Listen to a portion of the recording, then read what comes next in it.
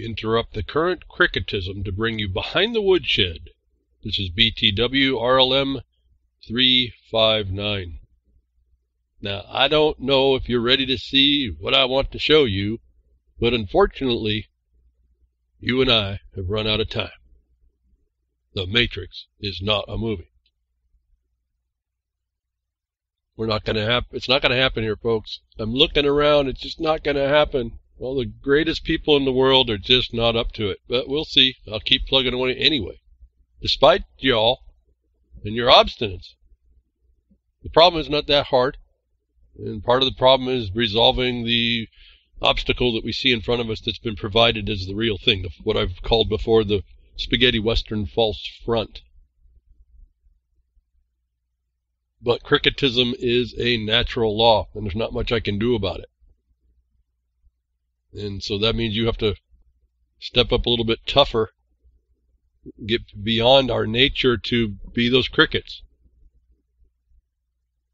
And before I go any further, thank you very much for everybody that's donated to the Fundathon at RLM. We now are past it, and I'm told that, and thanks to my dog Rex for shoving us over the top with the last $200 donation, which brings us into the bills being paid.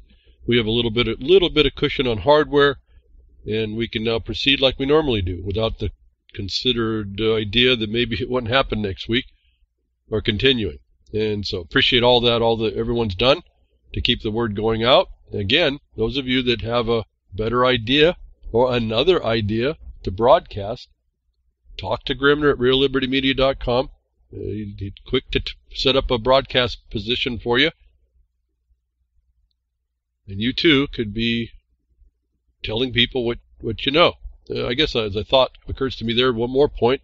I think it was last week, and excuse me, things are just seeming to run together anymore. In fact, I don't know what happened, but that power outage where I was off air that one week, it somehow messed me up. I don't know quite what's going on. It hasn't been quite the same. I'm feeling I'm way behind since then. Can't seem to get things forward. Seemingly things just take longer to get done. So I'm not quite sure what that was. Maybe that's this year. Like I said, hindsight's 20/20. We're going to be overwhelmed with all the stuff we should have done back in 2000. But at any rate, natural law is we're going to be apathetic. And what I kind of, again, the news sits there to tell us and remind us. Crickets, Finland's insect boom goes bust. In the story of crickets, Finland's insect boom goes bust. They mentioned and identified the reason why it's failing. You're not, all you folks aren't going to be forced into having to eat crickets because after the promotion stopped, the consumers took over and market reality steps in. And due to consumer apathy, the insect food boom goes bust. Because, folks, together, say it together with me, crickets. Consumer apathy. This is going to be people that are apathetic on their rights as well. It's a pretty universal natural law. That you don't step up and defend yourself. Well, someone might come along and make you food, I suppose. And some other people that have that decision may decide that they don't want you no more, so now you've been powdered and put in a big warehouse and no one wants you. How's that? Anyway, so that was one little interesting, cracked up little story here. To me, it was the truth. To me, what else do you think, folks, when you have to continue a promotion against the people that don't really want to move, not even enough to protect themselves and the rights and the property they claim so dearly that they were trying to protect? I've tried to point out as nicely as I possibly can, for particularly and it's not just this, but in other rights, the Second Amendment.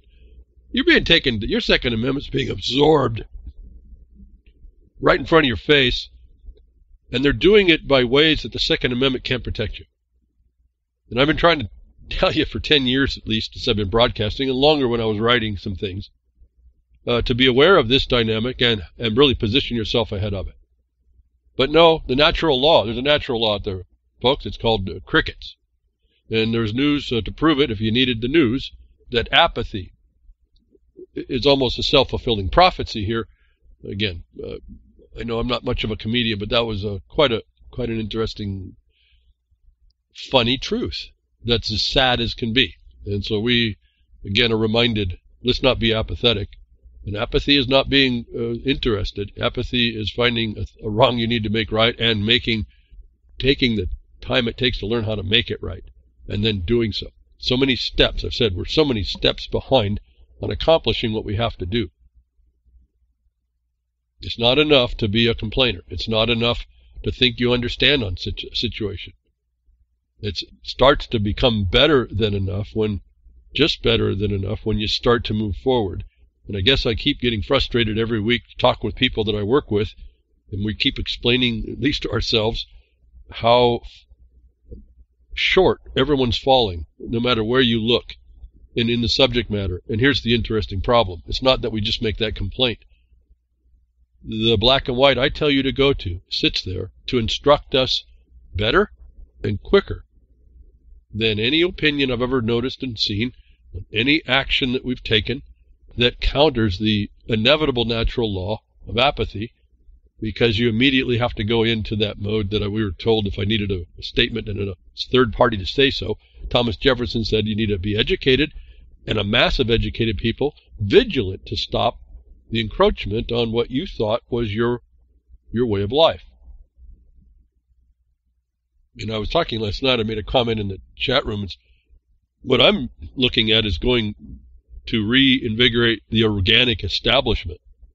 A lot of people get that confused, and they think that means going into the system to have the system agree. And if you listen carefully to what I'm saying, no, that's not what you do. You go to expose the system is not the old organic system, and it's a trespasser. So to go to the organic establishment, because why? Because that's in this establishment in the organic United States of America is an obligation to protect property, and that's where we start.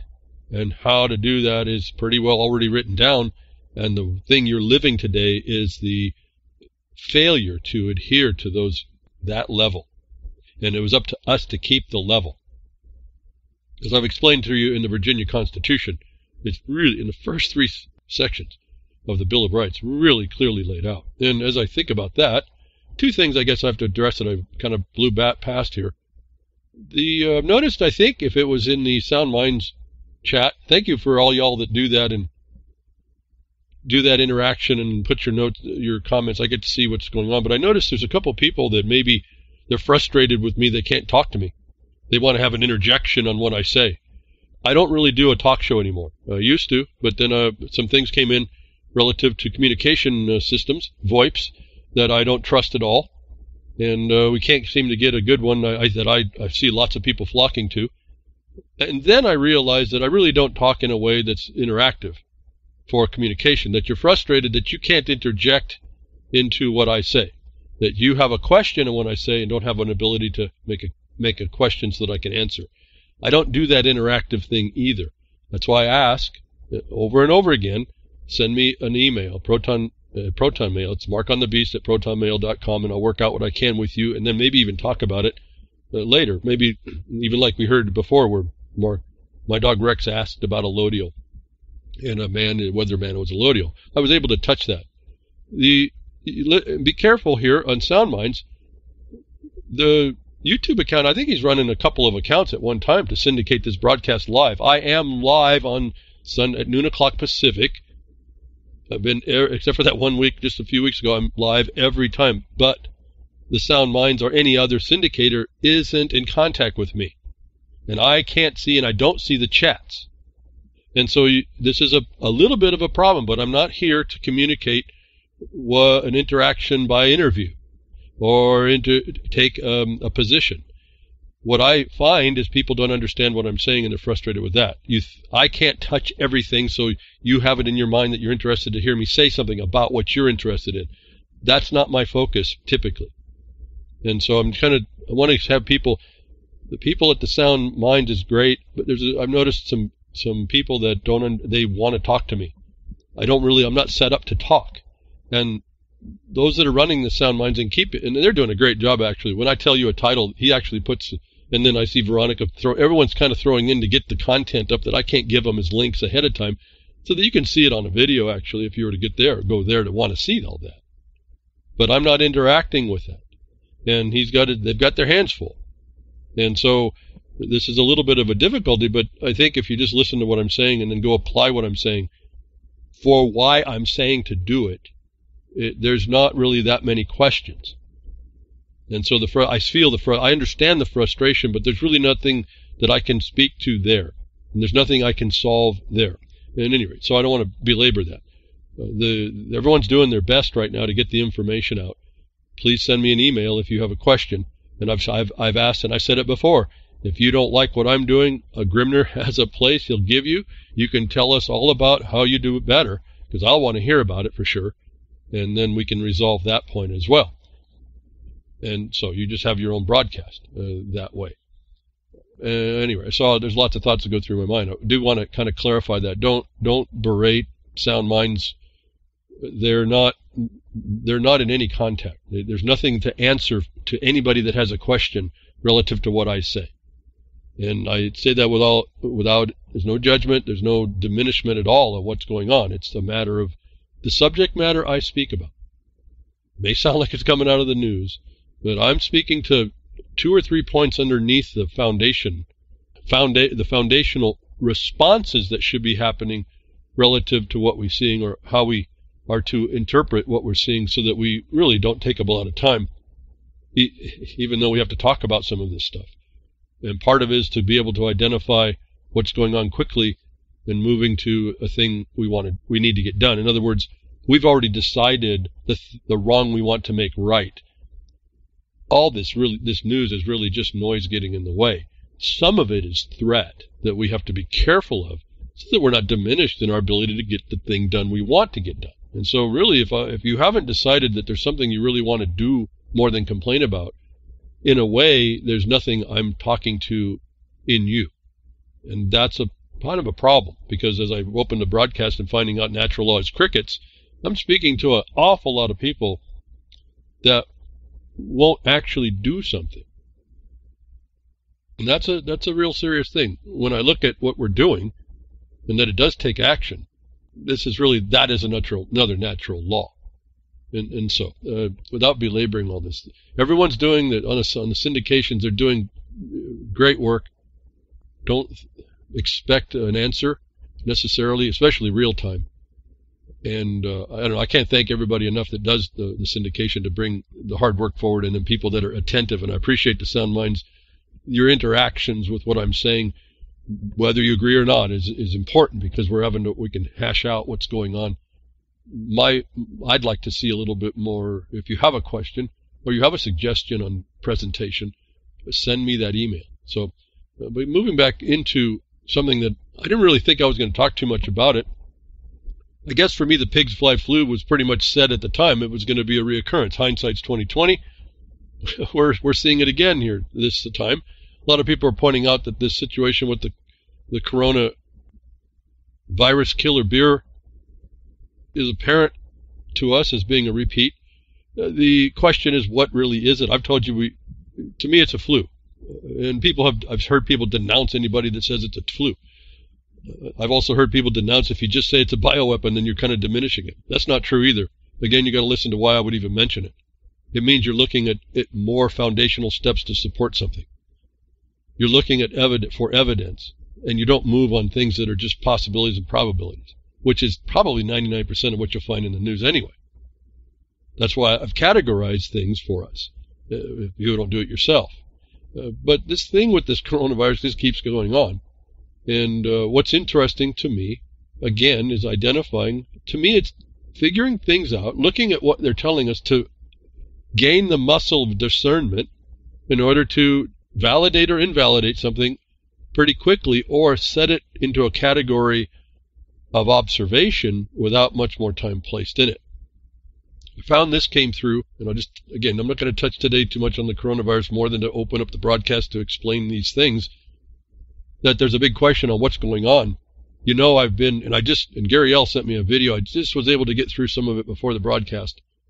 And the very important stuff came out in there relative to the frequency that's being used. And the new information to me was the 60 hertz and the graphs and the charts and the discussion that was presented in the video. I think it's a lady named Dana, pointing out that the frequency in 5G at 60 gigahertz has no license is important, as she points out. But it also has a spin state effect on oxygen molecule. And so that was probably from that video the most important thing. There's really not much that she's pointed out that I haven't touched in different ways, slightly different ways. Given that that's spin state effect, and they're not looking at any of that, and they haven't been, then you have to kind of get into spin states and understand that technology. And that gets me back over to the potential and how the effect of the bioweapon, as a bioweapon, it might work. It doesn't necessarily mean that it's a bioweapon at work. It just means that the frequencies just coincidentally affect certain things adverse to people. Now, we can go ahead and put a motive behind it, I suppose. And it doesn't mean that I don't. I put it in a category of possibility. But a spin state alteration allows for a whole lot of different things. And this gets me back to the 1950s information that we were told back in the 70s about what I called the binary weapon. And then they've come out with trinary weapons, where they use different pieces of technology to invigorate, animate the thing that they want, so they can place it somewhere before it has effect, and then they can turn it on by, if you will, if they do electromagnetic and attack, you flip it on by like a switch. And so that brings up the Class B transmitter condition, and I was just writing an email to someone explaining, just as an observation, nothing I can get back into. If you look at a Class B amplifier, it's a polarized output that they commingle at the end, and they blend it so it sounds uniform. But there's another space in between the two fields, and so you can polarize information on each side and send it out phased or not, or dead space. And there's a whole lot going in there, multiple frequencies coming at you. I've found, and I told you this before in some experiments I've done, I couldn't help but to say they look like three-dimensional holographic fields that they can create in your body, in a body. And it doesn't necessarily mean biological. It can be non-biological. And so I did an experiment a while back to prove that it could do a non-biological condition. And so to my mind, as I wrote in the email back out, this is all very possible. 60 gigahertz is just about a frequency.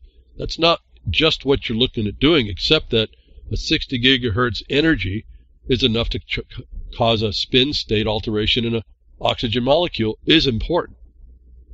Now, whether or not it goes through what it does to people, the way they do it, to me, the symptoms look like a lot of things that the body's responding to. My thought on a spin state shift would be also a molecular shift, which also means instead of going to oxygen being harder to be assimilated in the body, it would also combine with other molecules more readily, maybe like carbon monoxide, which has the same affinity for receptors, which has the very similar symptoms of all this as well. So again, we're all looking at symptoms, but we're not knowing about the cause. And so again, I go through this long-winded discussion here, identifying all the possibilities we can be looking at. But then ultimately let's focus in on what's most possible. Protect against what the worst case could be if we would be affected. And if not, we just keep an eye out for it. And we get into the things that we need to be doing locally relative to what affects you most directly. Let me add something here. So last night, what caught my attention, and I put it back out as a question, Renmin Hospital at Wuhan University has recently developed an AI processing system for CT images of COVID-19 pneumonia, which can detect CT lesions of the pneumonia in 1.33 seconds. 1.33 seconds on average. The accuracy rate of primary screening for normal and severe patients was 91.5%. For those of you understanding or listening for the 369 corollaries as well. But here's my response to this. If you listen very carefully, if you kind of did any kind of ideas on what this thing is about, I said interesting in my response on Twitter. You can go find this. How do they know these CT lesions are from COVID-19 caused pneumonia and not covering up for cancer or effects of chronic pollution and to design the machine for such specificity that they had been looking at them to know. So they were able to quickly make a decision because they've been looking at this problem, but we also know one of the possibilities has nothing to do with the 5G rollout, and it has nothing to do with a virus. It has everything to do potentially with the pollution rate that's being covered over by the government. As I've shown you, they used Fukushima to cover up for you, and everyone fell back asleep about the radiation that was in the States, all over the world actually, being dumped in the ocean. No, use these things to cover. And so, do I know this all for a fact? No, none of us will know until we settle down if we have the capacity to go do the tests. Is it a possibility? Sure. But in this case, and here's how did they get this to see a CT lesion being pneumonia? When you go read about CT lesions, they're essentially clouds on the film. They may actually be able to they map the three-dimensional space on there. They have to go in to biopsy it. They can't look. They can see something's there, but they don't know whether it's benign or malignant or anything. Don't even know what, let alone a cause. And this is another serious thing. Let me offer something about the 60 hertz. Fascinating determination, a fascinating observation. Raytheon's involved when you see that video. Guess I should pull that video link out. But at any rate, the anomaly that kills that as a causation for me, just to let everybody know here, not as a challenge, I think the video was a fine video, is that Iran to me is an anomaly. It was an anomaly coming in when they finally got people affected in Iran. It's an anomaly which is adjusting as time goes on, but it's still an anomaly as to how many people died immediately and continued to die relative to the rate everywhere else. How many officials were taken out, and they don't have 5G. In fact, their satellite to do that for themselves and to integrate didn't go up. It had a problem, maybe unsurprisingly. And so, that again, we look for the anomaly to maybe temper some of the causation. Now, that gets me back to, is that affecting you? Can it be affecting you? Where are you doing things like you should do to not allow for it to affect you? So anyway, we have a brand new test. They come out in 1.33 seconds. They can tell you that the lesion is caused by a virus, which is really impossible. Now, I sent that Twitter out, like most of my Twitters that I think are somewhat profound in a way if you get to the bottom of it. Not many people respond at all. So it just shows this dead, throwing things out into a dead space. Because if we started to actually interact, we could start pouring through this stuff pretty quickly. And again, it either affects us or it doesn't. We make that decision, and then we can see whether or not it's a threat. If it's not a threat, then we turn immediately and focus on the things the plan that we've set out on the wrong that we need to make right. However big, however small. However, step by step we learn. As I've been trying to explain to people here recently, and I think I just remember my dog Rex had a question. Maybe I should touch here, right here. How do you make a claim? And okay, I appreciate that question, but you have to think a little bit more about how can I answer that? Because, and not give you an answer, I'll try and give you something here, but I have to make it up. See, it's not something relative to what you want to make right. It's just generic questions thrown out with no basis. The claim depends on the harm, and you're right to make the claim relative to the harm and who done it. And so that question doesn't give me much to go on. I give you examples on how to go about creating that or establishing that. And when I say, when you go to your extortion statute, in this case it's probably under property law, because extortion is the essentially wrongful interference with your property. The other side of that is the wrongful interference with the right to the property. That's coercion over there. And you keep these things separate because the cause for each has a different set of elements, even though they look very, very similar.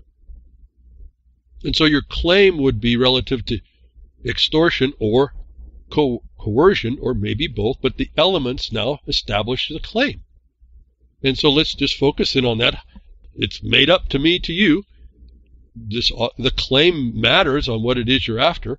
And if it happens to be a violation of your property that you think qualifies extortion, you would go to the black and white of your state.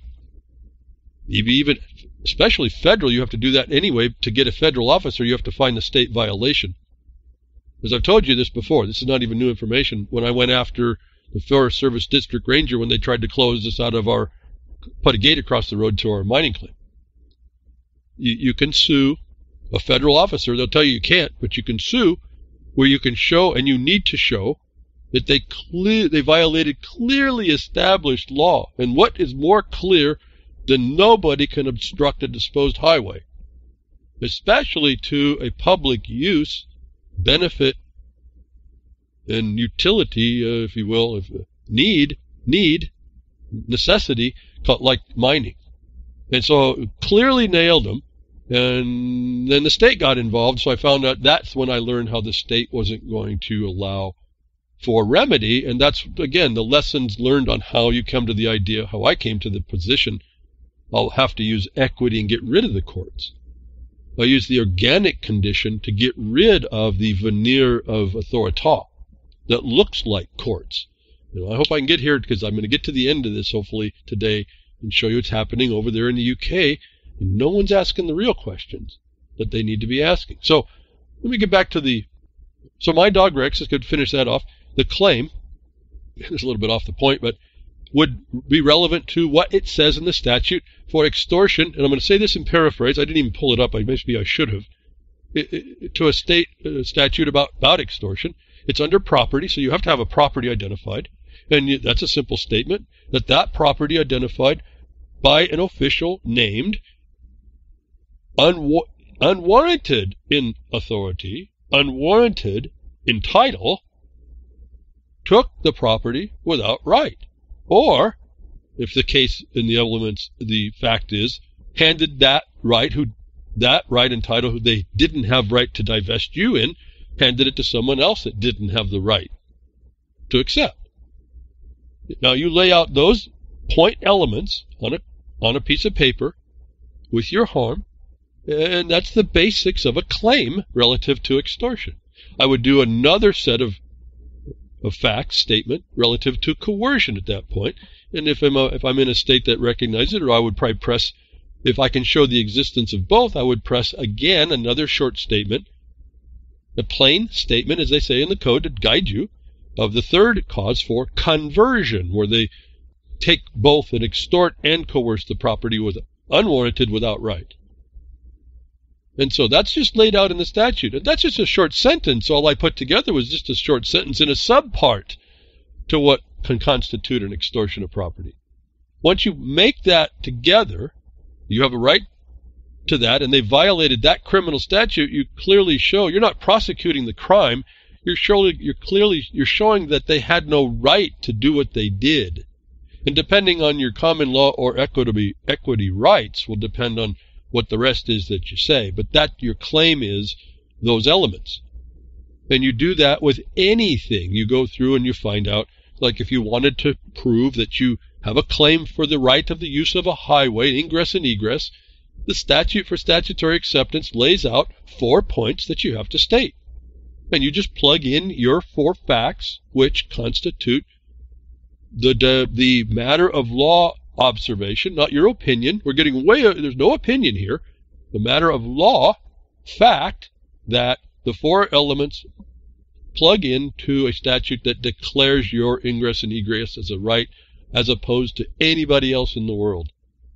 And no claim can come against it unless they produce the proper paperwork, if you will. It ends up being paperwork, to show that what you're claiming didn't actually exist. And once it's existent, they can go to the county. Again, here's your power. They go to the county and the county court relative to a set of due process hearings that have to happen. And they would have to get a judgment from that court that modified or eliminated that ingress and egress. The claim is made on the statute that you follow that the statutory acceptance for ingress and egress, a highway or trail. Okay, so that's how a claim is made. You find something that the government recognizes in the black and white, and you plug your facts in to qualify that you're worthy, and you bring that the other point is that you have a right to remain peaceful in your possession, and you're not. And because if you can't find a remedy at common law, you go to equity and you go after them slightly different. You don't ask for damages. You ask essentially for the equitable imposition that they be taught through a money consideration not to do that again. And so it's a slightly different case. But again, the claim is made by going to a statute somewhere. You just don't make this stuff up. You just don't talk about your ideas about what constitutional rights are, because as I've told you in property disposal, all those rights are fulfilled in the grant underneath a patent. Those are like water under the bridge. We don't have to really talk about them. That's why it doesn't get so... I used to do it a long time ago, going to wax eloquent about all the constitutional law that's violated. Then I got to property law, and I got to these enabling acts, and I got to the obligations and duties of what the government was supposed to do, and I said, wow, this is all obligations and duties. I don't even have to complain about the violation of the Constitution. It's self-evident, the constitutional violations. So you hold those back, and you just wait for them to try and do another evasion, because they end up doing it. Because why? We're not underneath that organic establishment. We're underneath an occupation of that in many different facets as well. And so, long way around for, I guess, getting to my dog's Rex's question, what's a claim? That was really an open-ended question I can't answer, but I'll give you a couple of examples. It all depends on what you think your harm was. And so, that's how it starts. And then you got to go look to the black and white basis, the objective basis of what constitutes the proper and full claim. And a little bit deeper reading will tell you what the statements are that need to be made. And that's what you put together. Okay, so that's the claim. Now let me get back to where I was going about this testing and the 5G and the anomaly in Iran is 60 hertz. And okay, we got this thing coming down on us. How do you stop it? Well, I think I'm back to being pretty well fortified. And what I told you earlier, it's not, again, like to me, this pig's fly flu this is a reproduction of all that as well. Even if it's not the same, it doesn't matter, because hygiene, sanitation is really the big deal. And so I did run across a what kills coronavirus, answers about sanitizers, masks, and medication. Pretty interesting disclosure for you all. And I've been wondering about, I haven't been such a fan of the masks, because if you understand what filters do, and you understand especially around the face, the lack of real seal, to me a mask is really a problematic condition. Now, I'm not saying they won't work. They'll tell you that they're 95% on an N95 effective. That means it's leaving out the rest.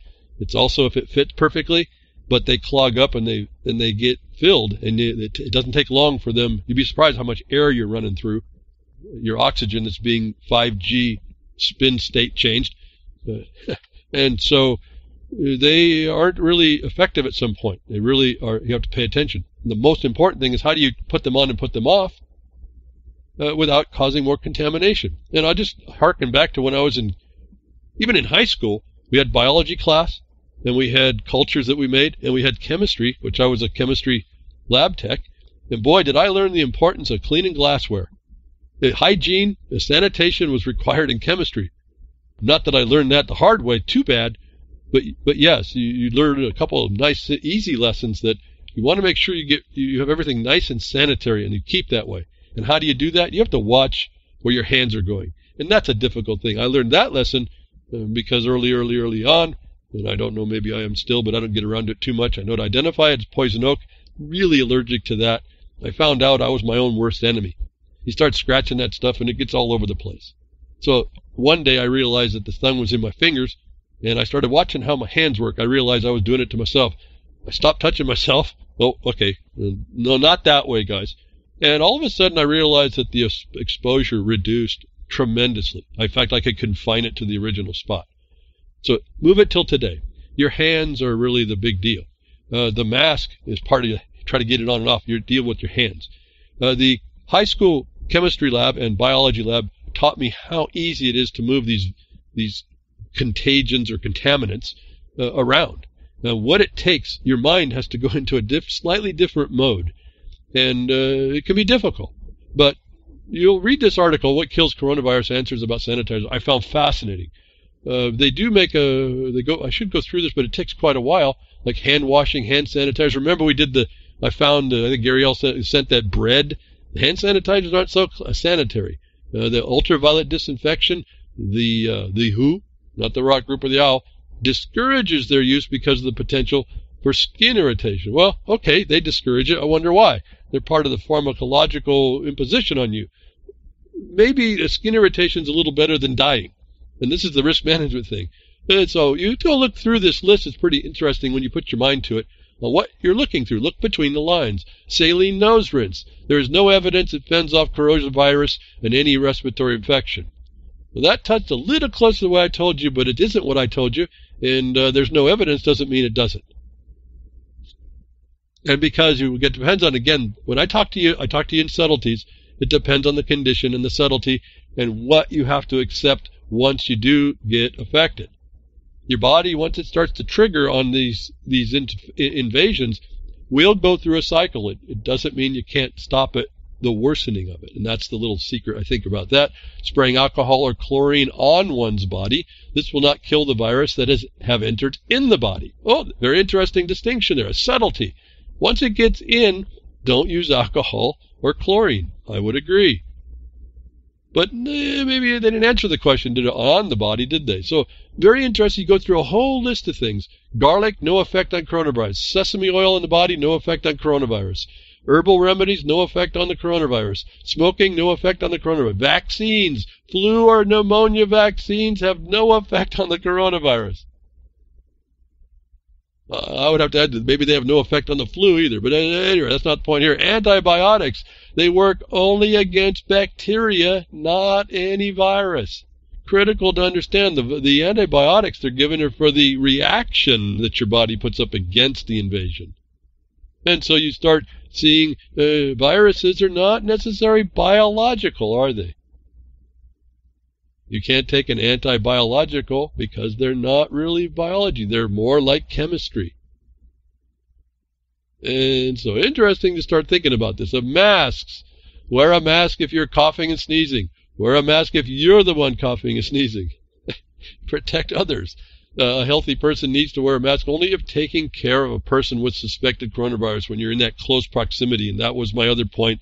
I think I made him a comment too. If you're so close to people right now, if you need a mask, the mask is probably not going to help you. You're too close.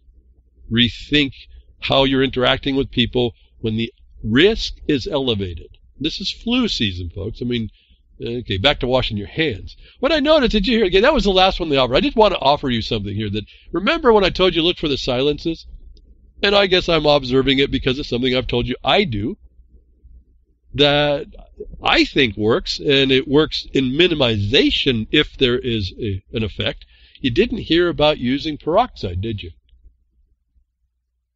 You didn't hear about using peroxide, as I explained I do, to spray in your nose, inhaling it, and in your mouth, in lungs, inhaling as best you can. Sometimes a bit harsh, but again, what's the risk? You're working with that risk management. They didn't talk about peroxide, and they didn't talk, and I know I've also added the fact you can spray it in your body, and I find, for me, it works to confine what I believe I have felt is an invasion, which typically is a very strong point of irritation. Again, no tests here no scientific tests. It's just my response to something.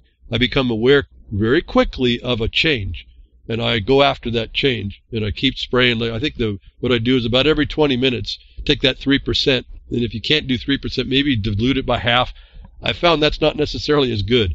It actually may prolong the things. But I take the 3%, spray it in my nose, and I do it about every 20 minutes for as long as I can stand it if it's very, very aggressive. And you'll still feel it in your nose. But when you stop it, you got to go a couple times past, and then you extend your time over hours, and you just keep spraying and inhaling. And yeah, it does sting. It's going to sting. And it's almost, you can tell the sting is how affected you are. But your body responds to it. Typically by the next morning, it's packaged that stuff up and you can get rid of it pretty quickly and then do it again. And you'll notice another wad that makes created, and you get rid of that one the next day. And for me, I find that the symptoms, if there was any, either don't happen or they are gone within short order. And so I just want to point out, for me, if you jump on it immediately, if you spray before you go out, I've found it really reduces the potential. And I only know that that would be a possibility when I'm not having colds so much. Or if I do get something that kind of jumps in your nose or in the back of your throat, the effect of that goes away. The symptoms don't last. So I just found that interesting. The silence of hydrogen peroxide. I'm not selling it. I'm not marketing it. I'm not saying it's the cure-all, because the problem with this subtlety is you have to get on it immediately and not give up against, it's a war against something that's going to make you sick. And you have to get beyond the pain and you got to continue to be consistent. Now, if it goes beyond a couple of hours and it feels like something's coming on, I may start turning over to more like maybe echinacea, maybe other things, maybe aspirin. That's an interesting little, even if you want to take it in willow bark, aspirin is a really powerful thing against some of this. At any rate, because they're dynamic. You have to understand what the dynamic is. Not that I have it all figured out, but there's ways, again, here's what I'm getting at. Understand the foe, work out for yourself measures that you're taking when the foe attacks, be relentless against it, and then keep moving. Don't let it get you down. Don't let it incapacitate you. Don't let it fog your brain. No fog of war. You just go after in my mind, you just go through a routine. Okay? But you have to be aware. You have to be kind of sensitive to your body. It's telling you things all the time. And so I found interesting the silence about that. I find the hydrogen peroxide working really quickly and persistent to be efficacious.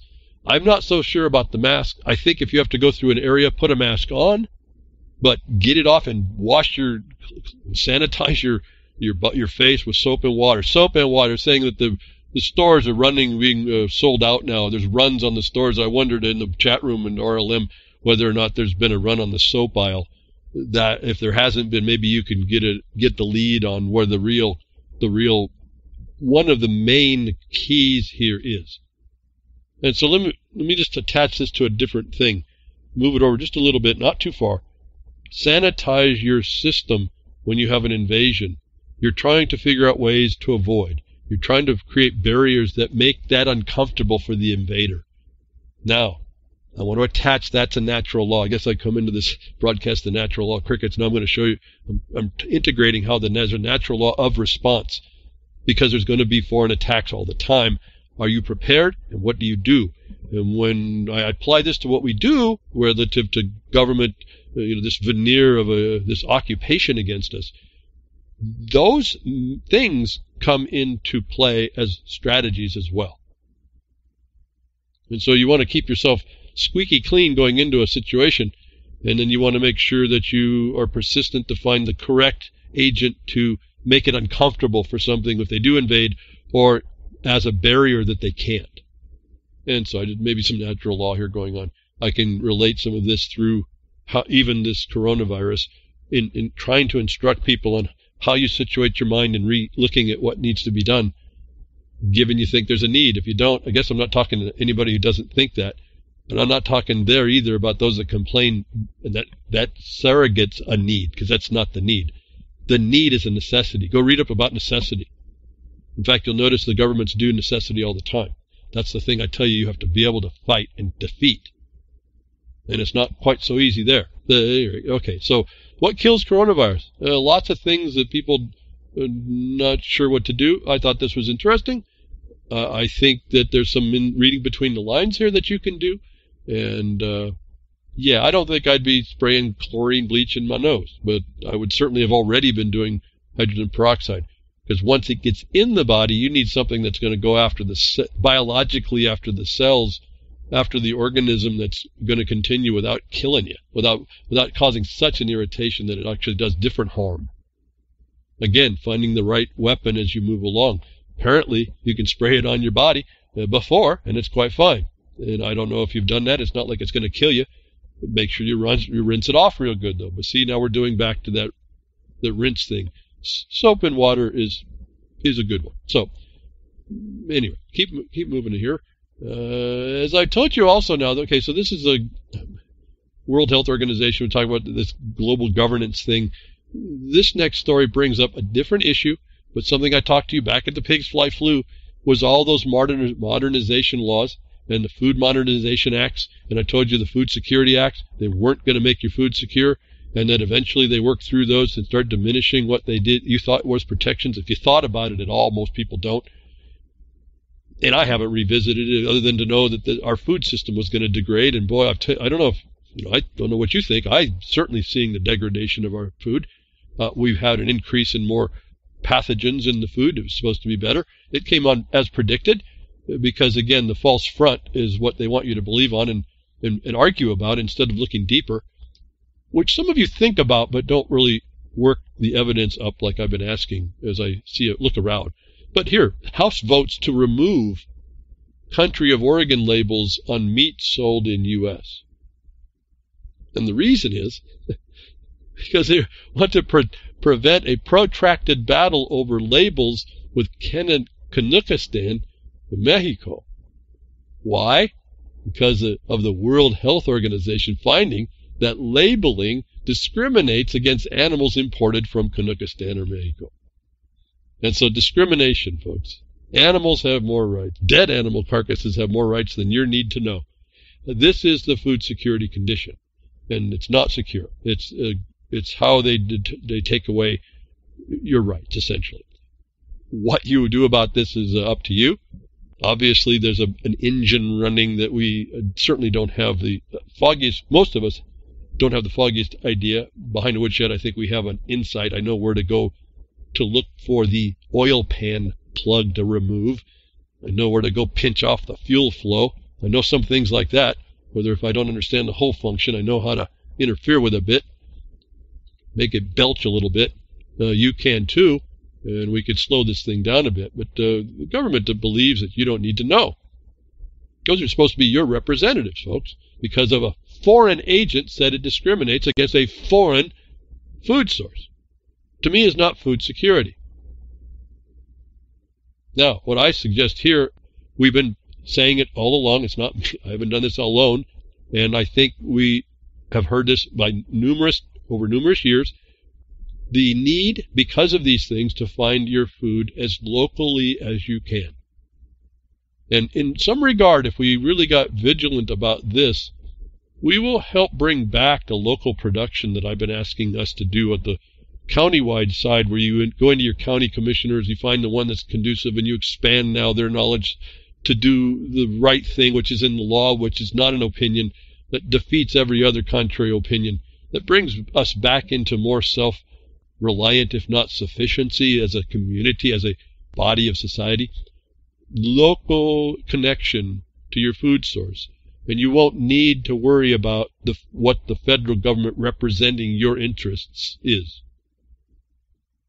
Yeah, that was my idea of a joke. U.S. peach grower awarded $265 million buccarinos from Bayer and BASF in weed killer lawsuit. What do I want to say about this?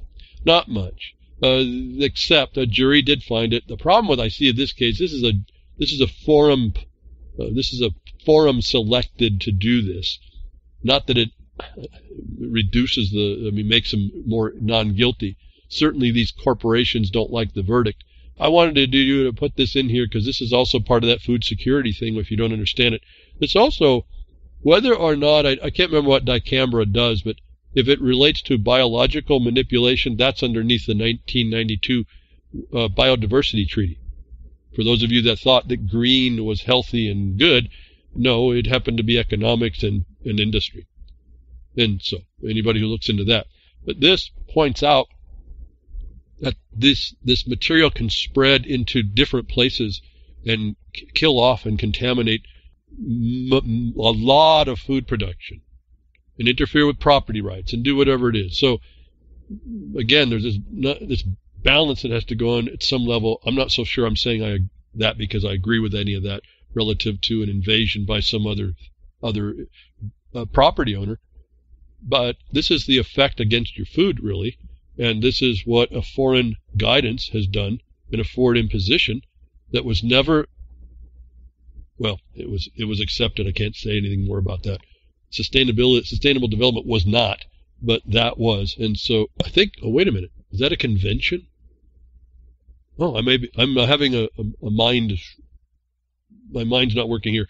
I think it's a convention. Maybe it isn't the law, the substance of the law I was thinking. I may be thinking of something else. At any rate, this all comes from the world external foreign influence destroying you from inside. That nobody stands up. And I guess I get, I'm sure I get a lot of people that just turn this channel to something else because they don't want to hear when I say you so-called patriots are not really fighting the domestic enemies inside the gates. They come in all shapes and forms. They don't come in a uniform anymore, or likely not. They're not going to do that necessarily to the United States unless it is through the cops, which you've agreed to. You don't recognize that problem. But anyway, you talk about it, but you don't recognize the real threat. Here we have a foreign imposition. The chemistry comes in. It shows you evidence that it kills off food, kills off property rights and their production, and it hurts the production base. It hurts your food sources. Okay, I don't want to beat on these companies. We accept it. There may be some reasons that camera has had a real problem when it first came out. Thanks to a lot of people saying so, right? I mean, this didn't happen in a vacuum either. Everyone was up there talking where the government wasn't going to do it, like we see everything else. There's no safety standards done to any of this. The industry before Congress will tell you, well, they rely on the Alphabet Agency, and in fact, you look at the Alphabet Agency, they're relying on the industry. Neat scam. And we say not much about it. And so here's a threat, a foreign threat, foreign standards, run in now through domestic juries. You think it's fixing something, it's just going to attack your next food source.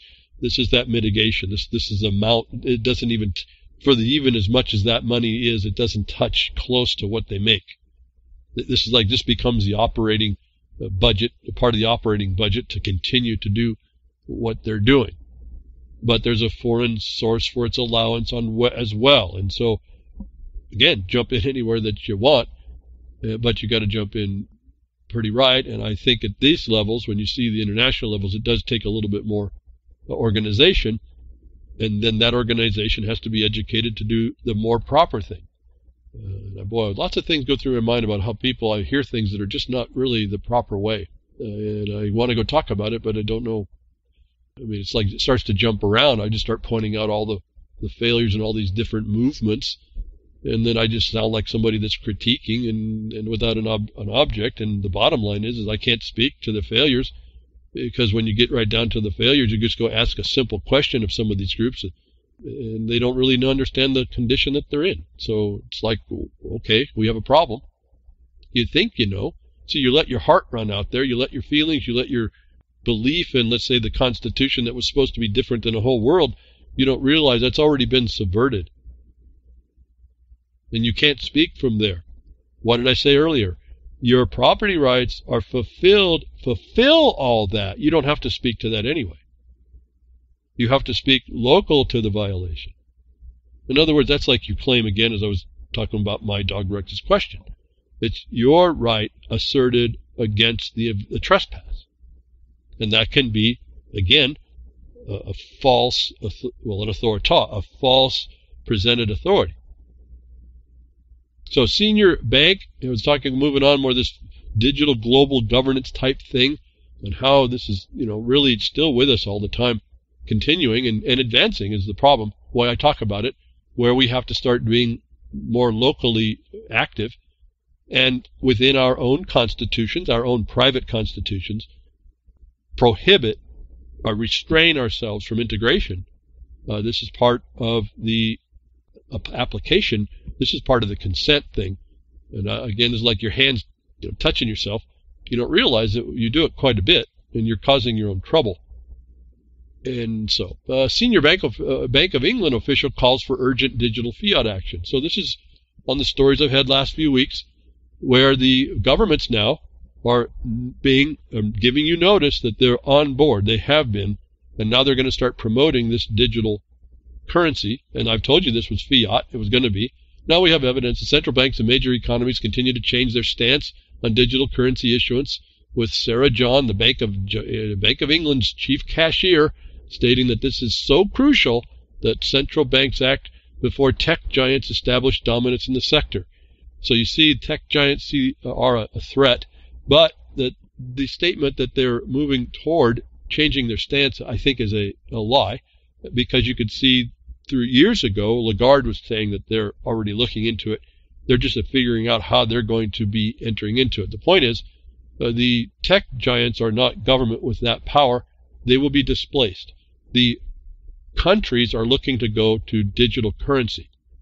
You need to avoid that until you find a truly decentralized alternative payment system you trust.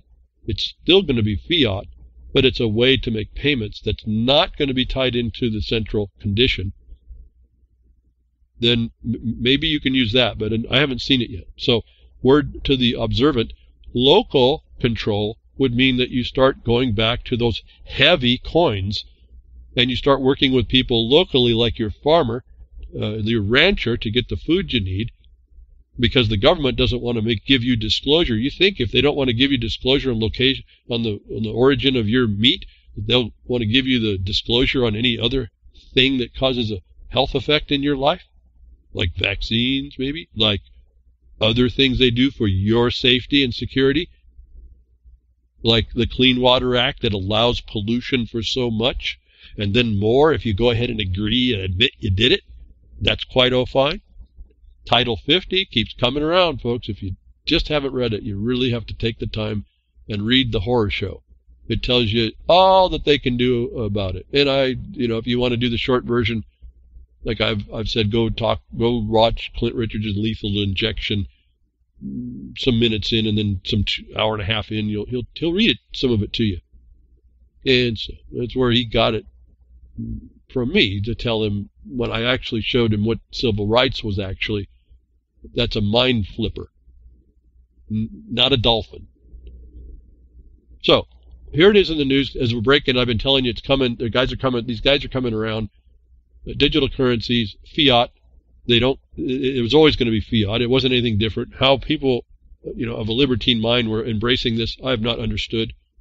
And I do ask myself, am I really getting beyond even, do I really appreciate this? No, I think I still do, even though I'm finding less and less abilities. It's like, not that I don't care, but there's some things I just don't care about anymore. I don't care to be persuaded out of my own sense. I don't care to be watching people to claim to be helping me, and while they're stopping me from feeding myself. What am I saying there? Let's say, with supposed regulatory authority, supposed administrative authority over a granted property right. And that we don't have a society stepping up and stepping on all of that imposition is one of our problems. So when you don't see that, then you realize the society is not educated. It's not action vigilant. It's a cricket. It's apathy. It's consumer apathy. Anyway, so here we are. It's coming down, folks. This is not a question now. In the notice, they're telling you that they understand that digital is a fiat. It's a thing that they want to control. They will control. They actually tell you that the industry is a foe, but that's a false foe because they have the ultimate power. Anyway, so here we have, and then this long ago story which anticipates all this. Deutsche Bank to replace 18,000 workers with robots. Do you think those might be just AI, blockchain accounting adjustments? 18,000 jobs cut to robots?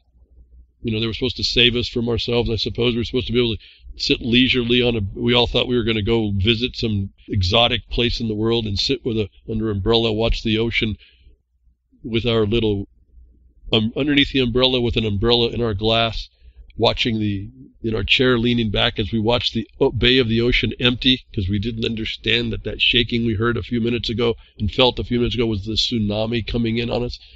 Deutsche Bank to replace 18,000 workers was a long time ago story. And I put it up because I got a whole bunch of emails then, and I was going to address this, but I got a little bit, I don't know if it was disgusted, dismayed, disappointed. So many people bought into this Deutsche Bank thing, and there was problems in Deutsche Bank and bankruptcy and all. People have a completely, I'll just say, inadequate understanding of what bankruptcy does, that was going to trigger something. And then the price of gold and silver were going to skyrocket and all this. Well, there's other dynamics that were going to raise that, and we're starting to see a bit of that now. But it wasn't going to be because of Deutsche Bank and its position in the European Union. And I was really dismayed. People that send me emails that I will communicate with take on this sensationalistic type view a lot. This story was one of them. I'm still waiting for all this fantastic price increase because of this Deutsche Bank thing. What I saw was a restructuring going on, a monopolization. And when I've had this thing on this Deutsche Bank story up quite a long time on my tabs. I'm just getting to it now. That senior bank thing from England brings this more back to me. That's what I started to pull that together. They're running this thing into pretty soon, really, and literally the digital world doesn't need people. And honestly, it doesn't. If you think about it, it doesn't need to be between me and you, actually. And that's the interesting silence. We don't insist on something not being between each one of us. We will continue to listen to them say that they're coming to take you away and use their system instead. And so the answer is local food, local money exchange, real money. Use that silver and gold. Get back to your constitutional money. It's not an argument. This has to do with the jurisdiction and power condition. It has to do with where the source is and who can control it.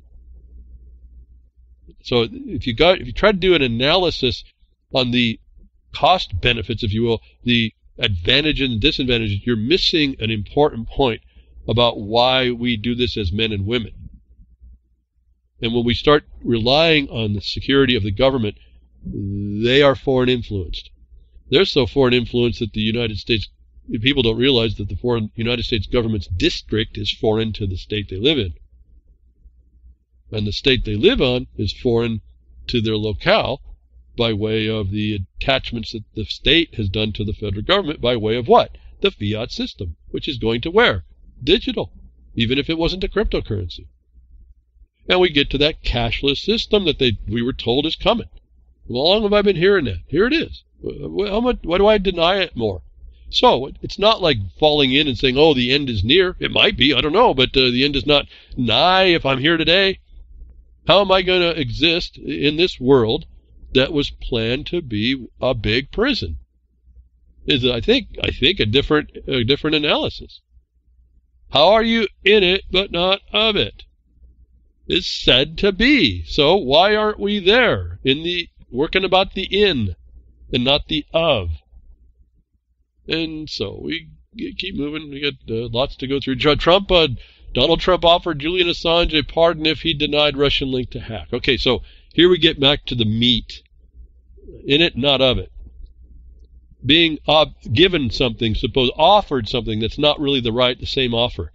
Having a bunch of witnesses that get all over the wrong thing and start promoting the wrong thing, whether that's PSYOP part or whether or not that's just the common consumer response in everyone's apathy to actually understand. I want you to be aware of this offer and a required acceptance. It was really the deal you can't refuse that was refused, and you see what happens. And so that's not the fear. You could say, oh, that's the fear. Oh, you want to be fearmonger. No, that's what happens. Now, what are you going to do in this case? I'm here to say there's a way to make a different record, because when you're up against an oppressor, that's about all you have. And the only defense you have is whether or not people come to your aid on the right and correct point. Like I thought Virginia was doing with all their people coming together. Even though I think it was, I've told you, no one said I'm wrong on that, the faux pas of calling a sanctuary city a county.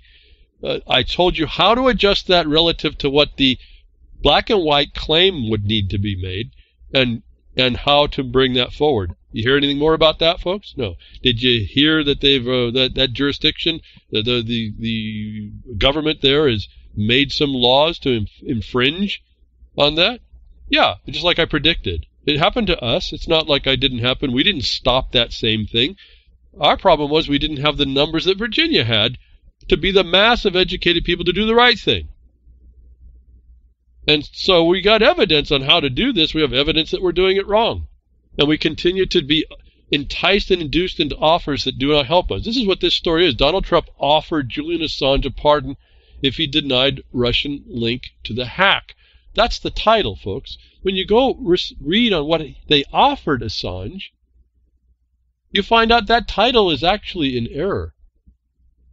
And what was offered to him, because this has to do with the Russian interference. This is now Trump's, you want to rally around Trump on all this stuff.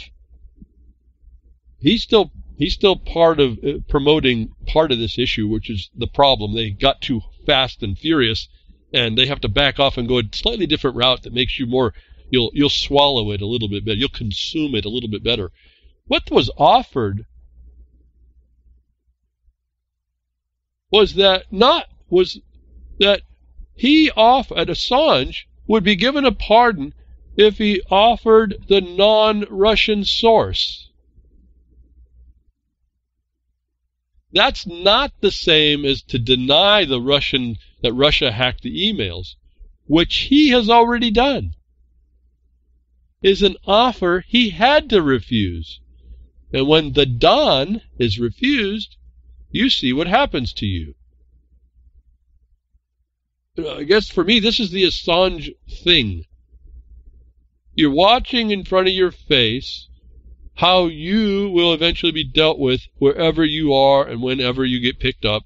Not as sensational as what everybody's misidentifying as an attack on journalism, because that is what they're attacking. The intelligence lines on the enemy's side. They've missed the fact that that means we're all enemies, as I've been telling you. Let me read my little tweet back to this. The offer was to name the non-Russian source that Assange was supposed to disclose. This was a trick to offer who it was that wasn't Russia. Is a confession that he said he wasn't going to do. He offered instead and denied that Russia had anything to do with it. But the Trump assists, shady dealers that these guys end up, these lawyers around him, well, we're going to make him do a confession as part of his ability to get let loose on a promise of a pardon. They wanted to know his non-Russian source. He'd already denied that the Russia had anything to do with it, so they weren't interested in that. He'd already had done that. So this was a deceptive trap against Assange, and Assange wouldn't spring it. He wouldn't accept that deal. But I wanted to remind you here, because this brings up the continuing problem, our continuing problem. If you think there's an actual law, and don't laugh, because then you say, what do you do? Because I've been explaining how you go about making this record, because you're in the land of an occupation globally. I said, but there is no U.S. law. 2010 murder memo. Remember? Folks, I keep telling you, this is where I went to crickets. One of the conditions and connections. They went to executive expedience. Everything is political without due process. And the only due process they provide is the one that they are required to make a showing. And that's what everybody's complaining about, instead of going to the core, and this is my problem, going to the core of what the real thing is against us. They made an offer to Assange he had to refuse, because he committed as a journalist to not expose his source. That was not a real deal. He'd already told them that if he was presumed innocent and honest, if these liars and cheaters and stealers would presume him honest, they would have had to take his word that Russia had nothing to do with it. That wasn't good enough for the Don. And so you see what happens to Assange. But what's really problematic for me, and I've been bringing this up to people, and it's interesting, I get no support, no tweets, no understanding, no questions, no whatever with my tweets about this. And in particular to certain people that keep promoting what I deem to be the diversion, it's astonishing to me as a society, a globally connected society, no one will respond to what I ask is really the rhetorical question of pointing out the real problem. That once you get into that condition, your question evaporates and you have a different one that you have to now resolve. The question now comes up. The only question, someone's so bold to tell us, the only questions that should matter in the Assange extradition case. It says it's an opinion. The woman has her rights to an opinion. So I read through. I want to know, what is the only question? See, I have one myself. I've been asking it for years. But I ask this same question I've been asking for years on all things that come against anybody. I'm looking to see if the only question in this author's mind happens to be the one that I think is important. And so, interested in the way you write, you have to develop your scenario. You develop the context of the position that you're going to take. And it talks about, it's interesting to read. You need to read how badly things are there, how badly he's being treated, the condition he's in. Right? This, to me, is no different than lots of people get treated in United States prisons anyway. So, to me, it's not like a new thing. It's not like an unknown. It's just now this one's out in the open where people who either were crickets or didn't want to see or had to peek because they can't stop from looking at the accident started to see some real problems. And they want it, so they're going to tell us now, tell us all about what's going on with Assange. It's atrocious, folks. How this continues in front of a so-called judge and allowed to continue starts to become more of what I say the problem is, and why no one's not focused on all this, I don't know. And this includes we've already done a little bit of study on this, who are involved. What's the common denominator in one, at least, the most common, at least the way I would talk here, relative to authority and who has right to do what and that extortion and that coercion? What's the common denominator on both the United States system and the UK system? Because that's more of what the question, if it's a question. My question, is a remedy, the burden of which to fail to answer is the answer, that you can't predict, but due process allows the other under question to provide an answer, the failure of which is conviction as a matter of law. Am I relying on the establishment of the system that way? Absolutely not.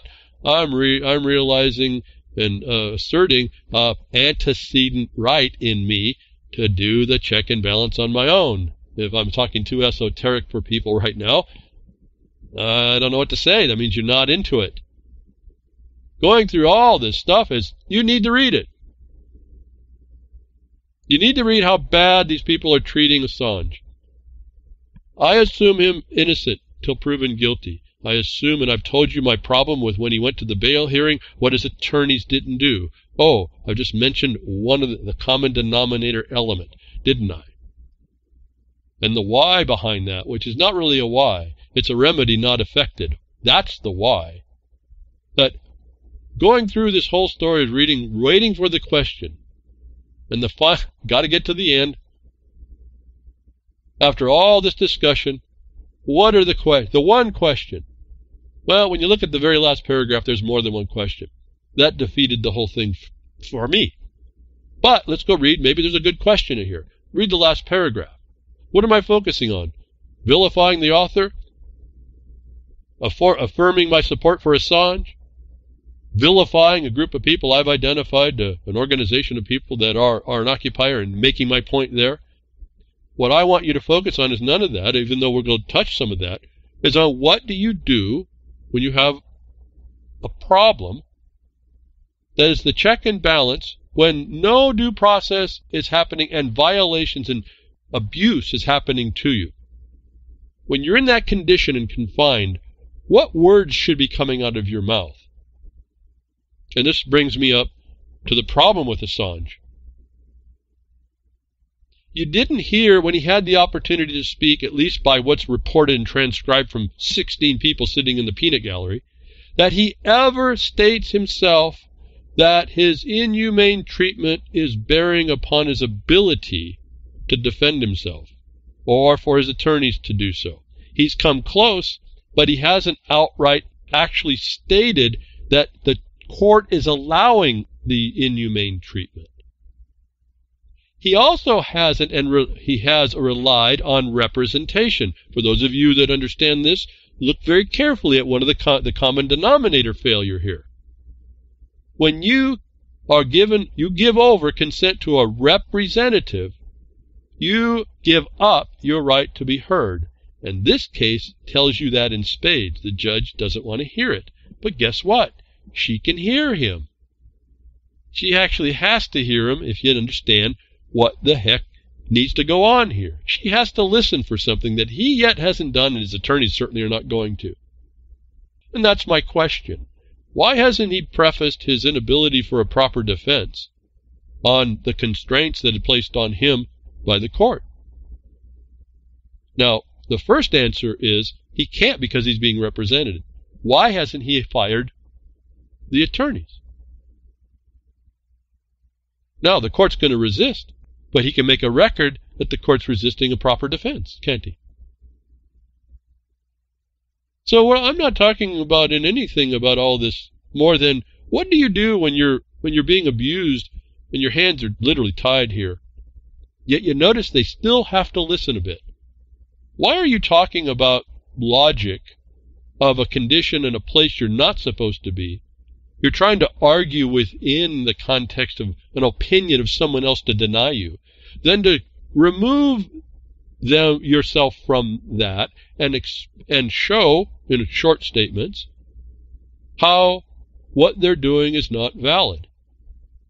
I'm not talking about, we can make an opinion that, you're not supposed to abuse me. I'm saying if you're going to create the illusion of the rule of law and democracy and due process, what's the very first and basic thing you do but challenge what? Jurisdiction. He hasn't done that either. But here's the questions that the author writes. What's the question? She's going to give us the question. Well, there isn't one question here. Okay, we have a failure. But even that is not the point. She goes on to say after she goes through all this dialogue, no one should be arguing the substantive case here. For now, the questions are, is this a political crime? Should Assange receive a fair trial? Does anyone believe he'll go to get one in Trump's America?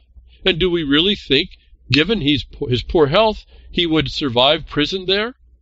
The answers have to be yes, yes, no, and a resounding no.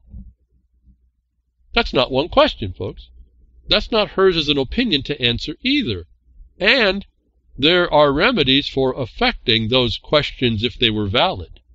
Because every one of those except the first one is irrelevant. The question about the political crime turns on what?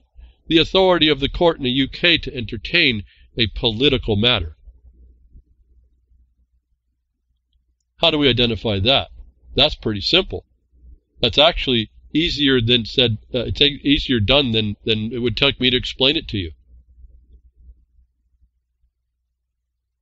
In fact, we've got the Queen to say so, and I hear none of this being brought up as obstructions to the authority of the judge through a particular remedy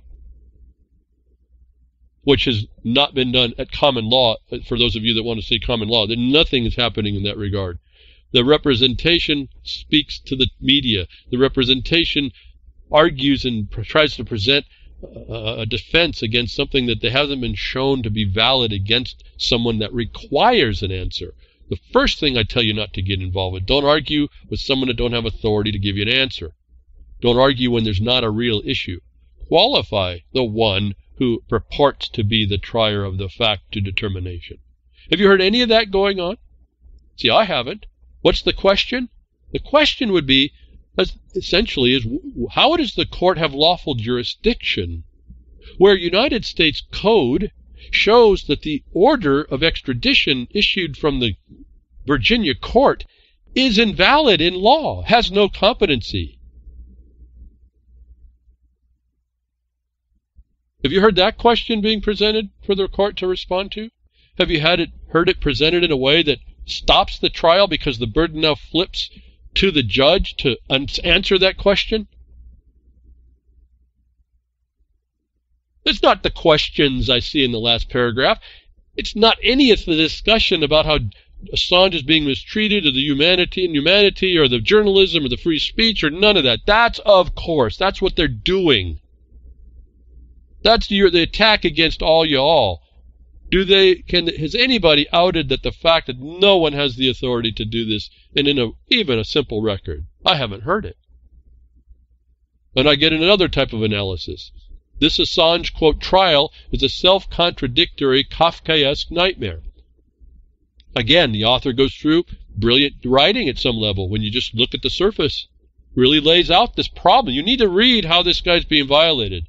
See, to me, it's just, I'm looking to see qualifying. Yep, they do all that stuff. Yeah, okay, where's the problem? How can we stick this? Where do we put the stick? Because I have one. Do you have a stick? To put it in their spokes. Where does that go? And she goes along and makes all this other writing on a different story here about Kafkaesque. How Kafkaesque. She makes a definition. The problem for me on looking at the definition on what that is it's like the arbitrary imposition to something you can't control. In fact, my view is 180 degrees about that point. This is not arbitrary. This is planned. And when 100% of the people involved do 100% of the things that don't do what the 100% of the things that the 100% should be doing, that's a plan, folks.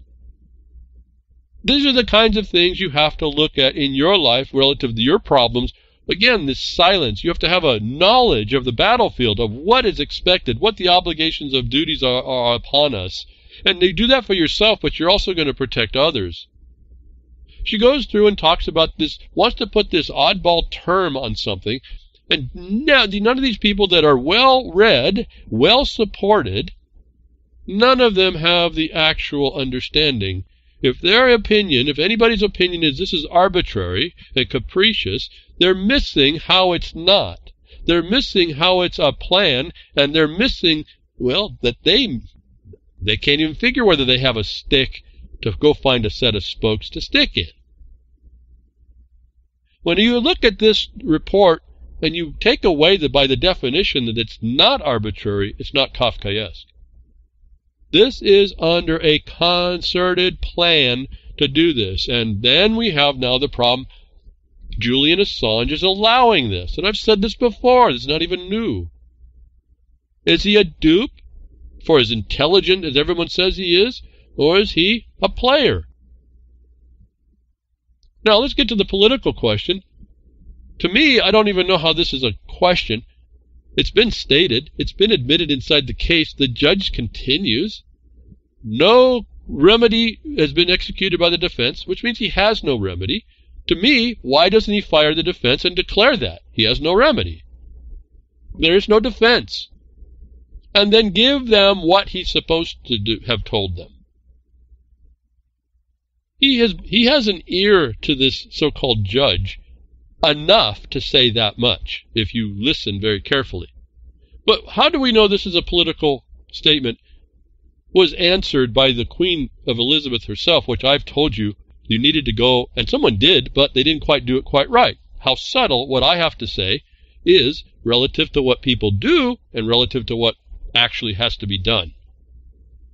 The question was posed, why don't you intervene on this problem with Assange and the inhumane treatment and all this?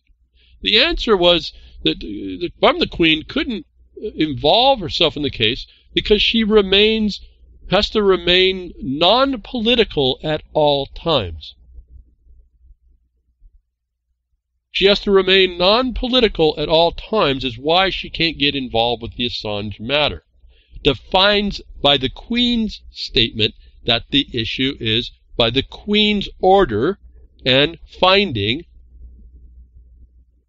under which the courts are established, the authority of which is established, that this is a political case, was not presented by the defense, so-called, as a determination against the jurisdiction itself, which itself can be said, given it's under the Queen's authority, to be politically neutral. In fact, you go to political jurisdiction. I have a link somewhere up here. I'll send it to you to a PDF. You can go read it. I'm not 100% sure about the entire document. It would take a lot more study than the time I have to perfect every court case and utility, which is your problem there. I see some hesitation, but there's enough in talking about political jurisdiction in the United States, how courts have completely removed themselves from tried to not make any political decision. Now, if that's not true, I can tell you that they do it in land disposal, but let's not move over there quite yet. That the political courts don't exist where justice is. That a court will not take a political question that's relegated to the other branches. And they talk about it this way. That the Queen comes out and says she has to remain neutral and can't get involved by definition means that court case is political. That judge, so-called, the magistrate, which is like 2 steps down, I understand, in their system, is supposed to be coming in the name of the Queen as a neutral to politics as well. Has not been presented to the Queen back, nor has it been presented as a challenge. Do I give the name now? Do I give the name of the remedy now? Have you been thinking, did you calculator? Did you say what that remedy is? Did you even have that question? Are you listening close enough to, what's the remedy? What's that common law thing? I'll tell you now. The quo warranto. By what warrant do you hold authority? I would ask that of the Queen. By what warrant do you have to be neutral and allow your judicial department, your possession, to act in a non-neutral political fashion? That you be quiet, that you may remain your silence here. None of this has been offered. See, that for the Queen, that would be my question. Why one question? My one question to the judge is, how do you warrant your authority? Because what did I say about extortion and coercion? The officer has to be within their lawful office, within a lawful capacity. Otherwise, they're unwarranted and now on the stage for the elements of felony. The entirety of the officers in that court are involved with this violation. A violation inside a court system, the Queen agrees, is political. And so my question is, where's the lawful extradition order that the court relies on? I sent an email to Kim.com. Kim.com has been, I don't know about Kim.com. I like his, there's a lot I like about Kim.com. There's things I absolutely can't understand about him relative to these fundamental things and relative to all the people he has for legal advice around him that will not respond to any of these things. The things I'm telling you are findable in the United States Code to be required to be asked, and it can be asked at any time. The silence to that of which is stunning in one regard and completely mind-boggling on another. Are they dupes or are they players? Sent to Kim.com based on something he wrote. He goes, what I learned defending myself against U.S. lawfare, a twist on warfare, which I agree, again, not sure what I think about Kim on some things here. I agree with him on a lot of things. Maybe not his politics for sure. But how to approach these things are pretty well cut and dried. He goes, what I learned, what Kim.com learned defending myself against U.S. lawfare is the legal arguments by U.S. prosecutors are mostly primitive, unethical, and easy to disprove. But the U.S. beats you outside the courtroom with political pressure, corruption, and relationships. U.S. always rigs the game to win. And for the most part on that, I will not disagree. But I had an answer for that part that I would disagree too. And remember, he said that they rigged the game. You have to out it. And so my response to that, I'm always hoping for a response. I want to know if his wise counsel can counter what I read in the objective black and white as being relevant, material, and pertinent to showing the extradition order from the same court as Assange's isn't void. The statutes say they are. It issues from a legislative or political court, not from a constitutional or judicial court. Oh, did I just define how simple? I didn't need the Queen to tell me under U.S. code. It's a political maneuver going on. And the officers in that court are political officers. For those of you that did that research in the Title 28, around 81 to 132, I hope you picked up that little trick right there quick.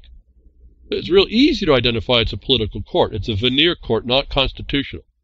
And so this is what goes in through my mind. I want to know where that lawful extradition order is, because the codes say that that court couldn't have competency over that subject matter. Did I use too many fast words there for most people? I hope not. For all of you who've been listening to me, I hope you're saying, yeah, that would be, yeah, that's right. I know in your mind right where to go to prove that out. See, if we're not there with what I'm talking about, as a society, we have a really steep hill to climb. And that's not my rule, and that's not me. We wanted to say all that because I'd rather just be left alone too. But that's not reality. And so what I learned is you needed, I'm talking to Kim.com now, you needed to show the lack of lawful extradition order to invalidate the competency of the court to hear it. I don't understand your silence on this avoidance. Assange is allowing the same failures. It causes me to wonder. Hashtag Assange case and free.kim.com.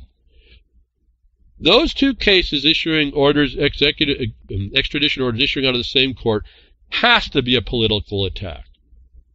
Again, presumption of innocence. I'm not even looking at the right or wrong judgment that needs to come out until I can start to see due process is fulfilled at the immediate point of competency of a court to try it. If that isn't issued, don't I answer all the questions of the prior article? You don't even have to discuss the matter. As I say, don't get into an argument with an insane party or someone who has an alternative for you. Don't make an issue where it doesn't exist. There's nothing to present in that UK court until that court produces its competency to entertain a political order from an incompetent court. Is how I want people to start thinking about this. It takes a long time to explain it. It's not a long time to go look at it when you see it. Again, identify what it is, handle it, and move on. And make sure that you tie down what is supposed to happen there, and that it has to, once it has the burden, you have no more work. Did you heard any of the bar members, the International Bar Association members by affiliation, doing anything about this? You say, well, they may not, they won't answer that. That's fine. That's a record in the public can see that's established that there's no authority. Not the question of whether or not there's an opinion between whether I interpret this against the other guy's rights or whether or not Espionage Act is political or not. Or we don't get into all that. And we won't if you make the challenge and then you just shut up and wait for the right answer. And anything that comes in as an evasion is a felony. Now you have with all the millions of people involved, now you attack the lack of response by the one who having the burden under the quo warranto, and you go after the system that allows that violation to be public. You bring your awareness of the appearance of impropriety to bear as the peanut gallery. You do everything I've been saying in points, in parts and pieces on how you come together as a society to constrain what the constitutional established you think are being allowed to violate in you. You don't write an article about how Kafkaesque the thing is. It's because it's a plan what you're watching. It's not arbitrary what's happening. It doesn't hit and miss here. It's 100% wrong is a plan. It's 100% failed in basic processes. It's a plan. Why do people like Assange and Kim.com not answer to that very basic question of executing a common law remedy against the oppressor to make the record it has no authority? And then there's a little more to it, but all you essentially have to do is say, what are you talking? You have no authority. You're a trespasser. That's what they end up showing. They're a trespasser. And all the officers supporting it have an oath to the court, not the defendant, are trespassers. Why aren't people doing this? Why do you get in and have to think that there's an injustice going on when it's because of certain extraneous minutia, when the injustice happened when an incompetent court ordered an order which another court accepted? The very violation happens that I have, any one of you, Assange, Kim.com, has to make the remedy. That's the harm. Because the court, if it was neutral, had the obligation to witness that in themselves and apply the law coming across to do the extradition.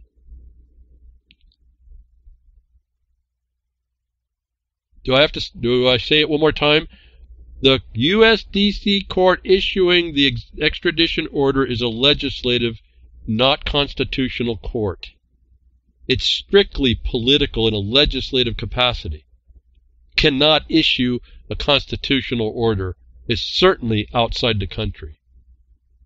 The other failure of which is on the UK side, not analyzing for that failure, maybe would have fixed it to come out of the proper DCUS court from the proper jurisdiction as well. There's another failure for that side you have to check for, and then maybe we would have that case forward. But when you have a spaghetti western going on, does anything have to actually be proved? Is anything you say nothing more than a show?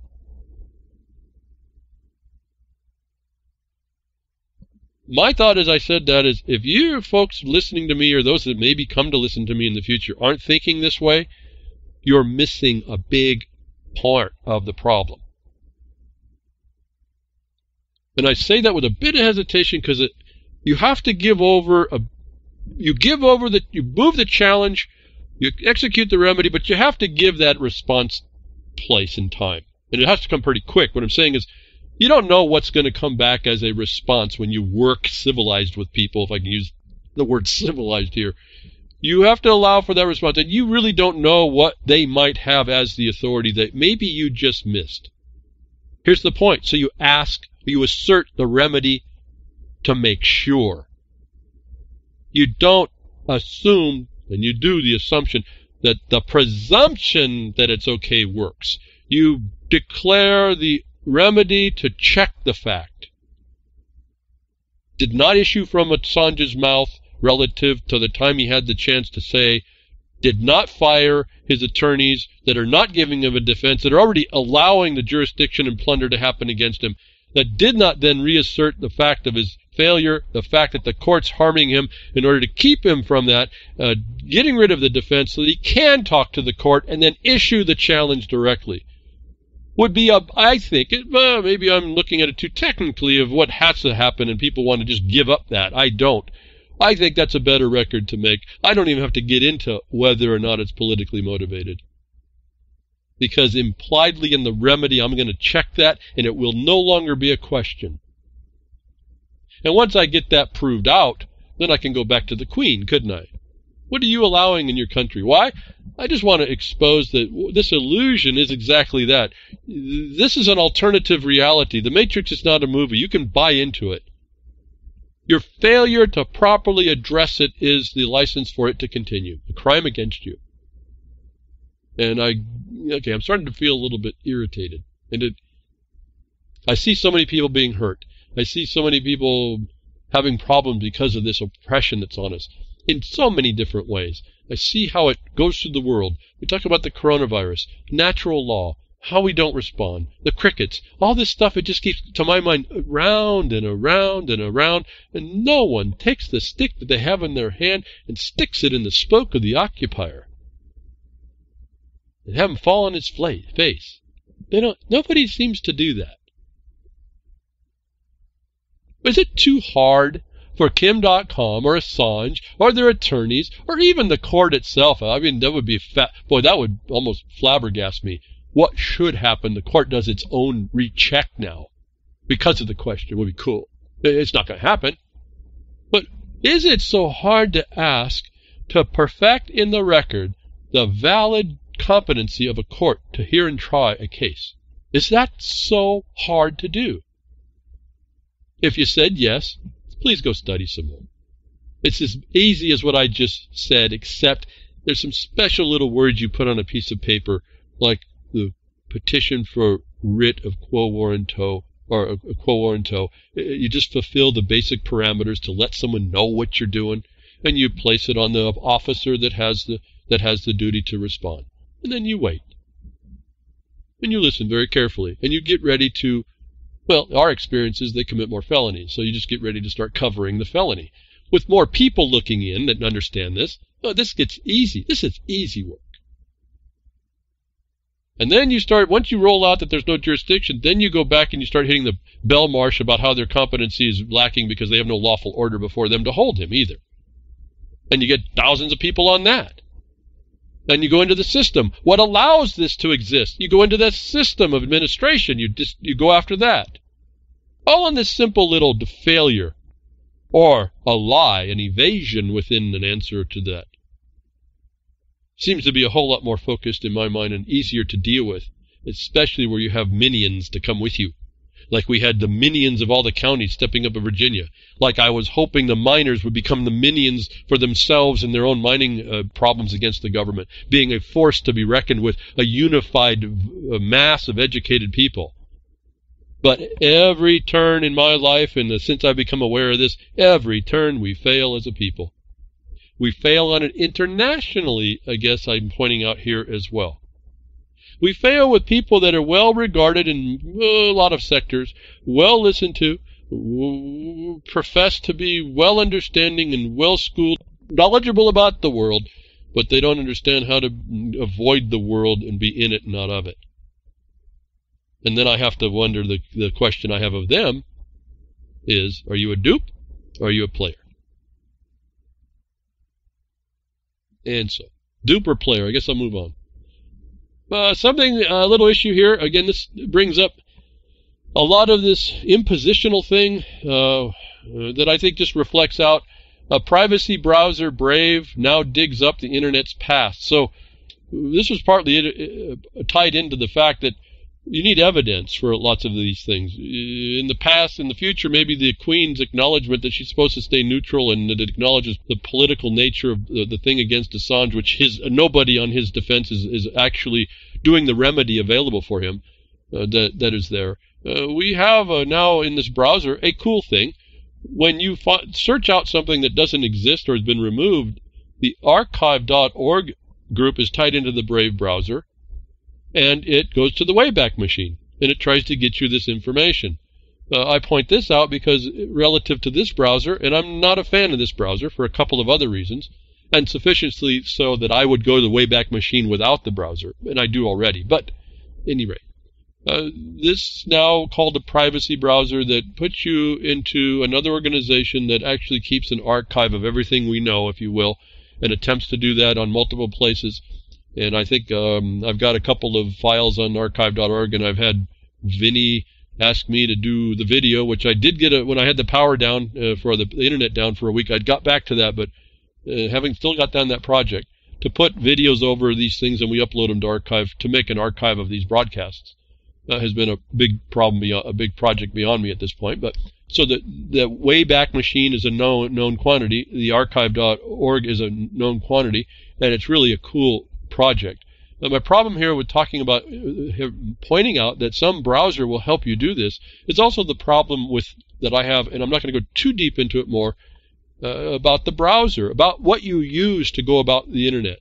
And they claim to be a privacy browser, but I noticed, and what I don't like, and the Opera browser did the same thing, when you download it, and they then, even though you tell it not to do updates, and I have a sysinternals thing that I go look at when I turn on these things to see. They go phone home. They go communicate. They're communicating all the time. They update themselves when I don't want them to do. And I have that particular problem where I don't like updates going unless I'm watching because problems can happen. Well, everything has to be kind of manual. I don't like to do automatic for lots of reasons. And one of them is because my system sometimes doesn't handle those automatic stuff, and I need to keep track of how. The Brave browser wants to do a lot I'm not interested to see and hasn't asked me, and if they did, they haven't got my permission actually. Opera browser was the same thing. I do like that it has this function that makes some of these things interchangeable, but this is my problem with being offered a bad deal that looks like a good deal. The offer that looks like you can't refuse. They also have their own crypto thing going on. I don't quite understand a little bit, but that's a problem because that means they got to track and trace everything you're doing. And while some of this stuff I have no problem with, it was kind of a cool way to go. Actually, in the times we live, in the occupation we are, in the future they're telling they're coming. It's not necessarily such a good idea. Oh, use their fiat, or do you choose the real silver and gold money?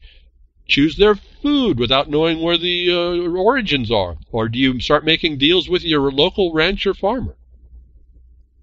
And so I'm not a fan right now of Brave browser, but I want to point out they tell us there's things they'll offer. They're interesting. They're good. I think it's good to do just have it automatic. But we don't need the overhead, the secret overhead as well.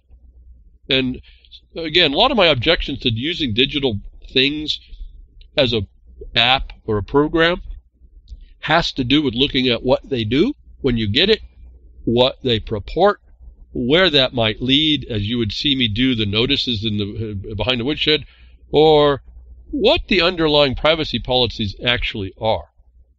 And that when you're accepting somebody's deal, especially for free, it's likely not at some expense to you.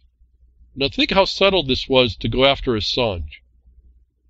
President Trump had the obligation and duty to identify that the court order was invalid in the law that I read, and any of you that have done it know this, or anybody that will, that Title 28, section, and you got to go through all the states because they're all the districts, and then go to the Cornell site for 28 USC 81 to 134 or something like that, and go read the notes, and then go search the court cases, and you'll see exactly what I'm talking about.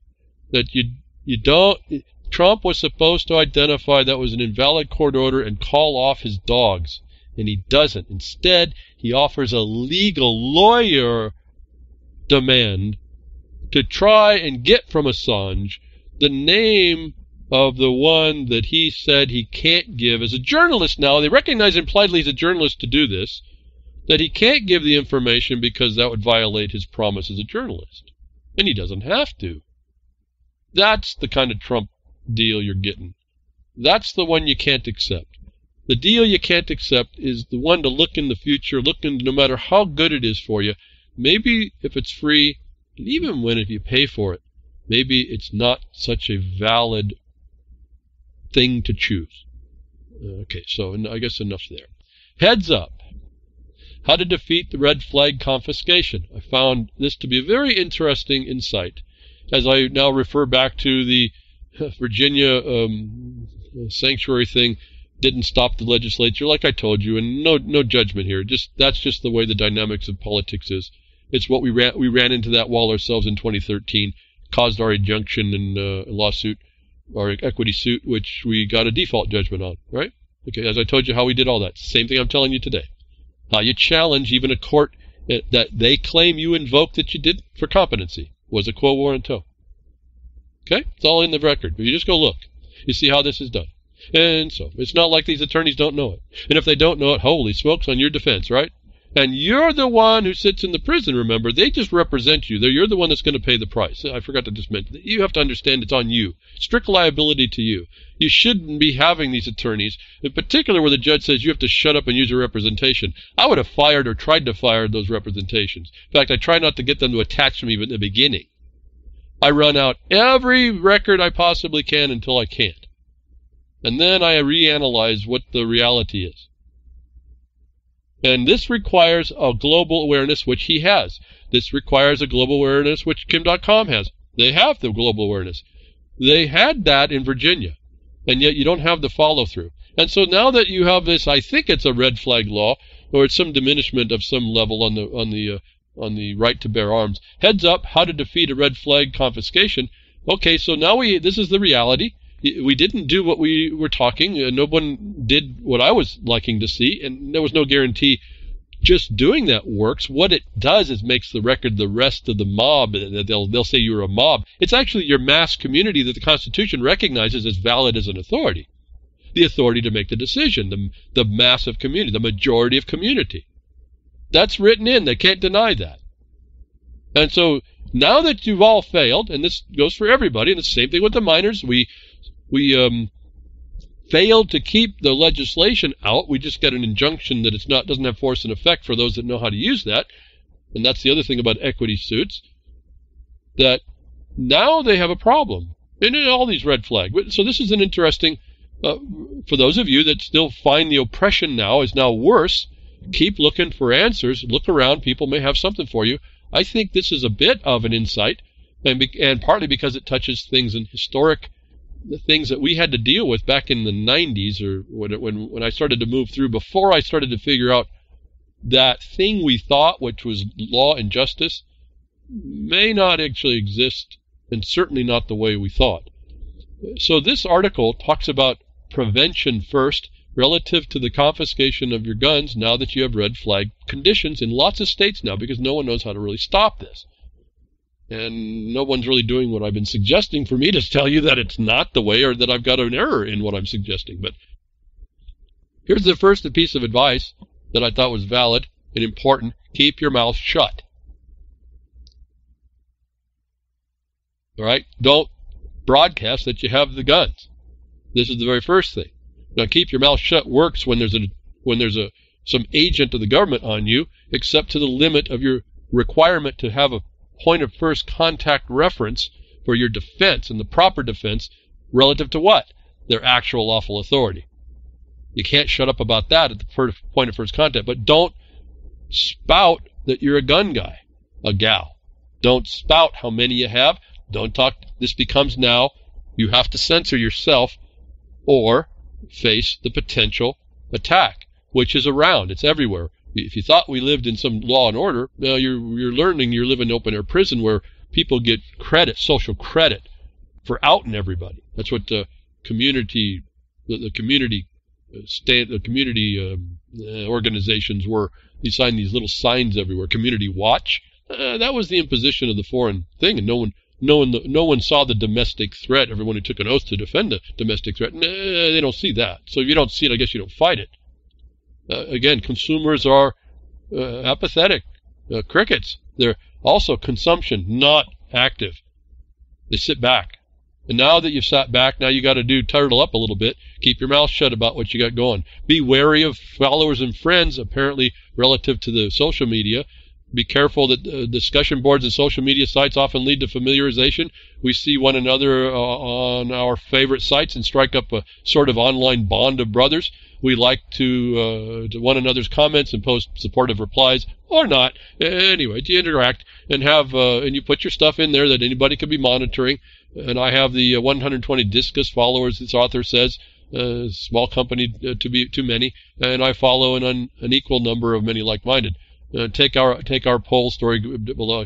Completing the poll grants, you access the DC updates and free of charge. Okay, it's an advertisement for where I'm getting this, so you can engage with that social surveillance as he's doing this. You see, and so you're not keeping your mouth shut. It's an offer, the part that I wouldn't accept. But I'm reading for content here. What do we do here in case of red flag law? If I didn't have another thought in my mouth, someone's talking about it. Some people collect followers. Don't do that. Don't one up a loudmouth. Don't challenge other people relative to what you are and do relative to red flags and what you'll do. As he says, flurry of chest-thumping comments threatening to take out anybody that comes to posters' guns. That institutes this stuff. Be cognizant of what your words do. Be cognizant of your actions, maybe accepting deals you should have refused. And you should pay the price. Why? Not that you should pay the price. That's the only deal there is to pay the price or agree to become abused in a different way. It's better to be abused in an unrighteous way than it is to have someone plausibly say that they're abusing you in the right way. And so it goes on and on. Who's watching ATF, FBI's provocateurs? Boy, Vinny over there at the Bundy thing, surrounded by them. Maybe more numbered in FBI or ATF provocateurs and BLM provocateurs than actual participants, maybe, huh? Not quite, but you understand here. Never keep all your firearms in one location. For those of you that couldn't stop these laws or don't know what they're doing and they're coming on you, don't put all your stuff in one basket, huh? How long have we been told this local rancher farmer thing that we need to get back to? Stop. Self-censor. Okay, on the strategy of defeating red flag confiscation. Now, this is where I found it very interesting. For several years, I performed mental health assessments on people. Someone is suspected of being a danger to themselves. Most often, And this is the crux of the red flag condition, and this is why this became important. This is now dealing with the authority to make a decision, and how they would make that decision, and how to guide that decision. You don't do it on a record made on someone else's statement. You have to have your own record. And this is what this ends up getting to, why I found this so valuable for all y'all, and in any subject matter, actually. Most often, there was some merit to these claims, but I didn't take anything for granted. I first determined if they knew who they were, where they were, and what day it was. So this is very interesting. This is what the questions they do when you do a psychological hold. They have someone come in and do their psychological test. You don't want to be stupid here. You want to be right up with these folks in one regard, and he says they're looking to see whether or not you know who you are and where you are and what day it is. Don't be trying to do defending your rights at this point. Just answer that question, because every time I've seen this, and it hasn't yet changed in some of the stories subsequent, the guys that come in really have to have a really good reason in writing that they can actually hold you for a psychological failure. And so you just give them the straight answers here. You don't say any more than you need to. They have to make a record that shows that they can validate that you're that you're losing it or you're going to be a harm to society. Then I went on to explore the applicant's claims with the person. Are you suicidal? Do you wish to harm others? Do you have the means to harm yourself or others? That's a tricky question. Have you ever attempted such an act? He says, you get the picture, the author says. In order to get a judge to sign off on a temporary commitment, this is the guy that's doing the test. He, the medical or so-called licensed one, had to get a legal justification for taking that individual's liberty away for the next 72 hours. In the case of red flag, I think it's indefinitely or within 30 days or something. It's a little bit longer. They had to be an immediate threat to themselves or others with the means and a plan of a history of the same. Here's his advice in bold. If you are brought before a judge following red flag reg, request an immediate mental health assessment at the expense of the county or the state. If the court cannot establish clearly that you are immediate danger to yourself or others, the chances of making the confiscation stick are weak. A red flag confiscation rests on the state being able to determine there is an immediate specific risk to having your access to your firearms. If the judge refuses your request, make sure that gets entered on the record, he says, folks, just like what I keep telling you. And then, more important, he says, maybe get your health report, a mental health report. And I'm cautious about even entering this in this way, but as far as get a mental assessment before you go for your records you can produce, which I found very interesting way to show that you have a prior record. And what are you doing? You're flipping the burden on the complainant. And this is just a tactic that you would do anyway when you challenge their authority to have a say. You say, well, my records show I'm quite fine. Maybe you have a problem. Know the mental health laws in your state. This is a very important one to understand. Every state has legal definition for danger to self and others. You have to then get the black and white in your eyes, folks, on this so that you can protect yourself. This is the day I've been telling you is here. It's now coming in different ways. So I hope I've said something today that you can get your teeth in. Find a wrong you can make right. Start where you need to start. You'll start seeing this unwrap and unfold. Grimner, thank you for what you do at reallibertymedia.com. And thanks again to the donations that came in during the month Fundathon, and all you people that are doing the syndication and all the support, the comments, all that stuff, and the reminding and all that, and the BitChute, all that stuff that we do. Thank you very much. I'll be with you next week. Tech diffs or nature willing.